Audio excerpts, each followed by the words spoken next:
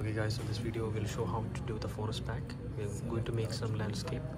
So we'll select the object first, go to the forest pack. Now we have to give the select. Now go for the library. Have to choose a library in the preset.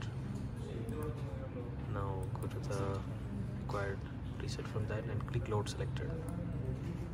After clicking, you click on the subject and click OK. OK again. Now the forest pack is being activated on the selected subject. Now we will do a test render.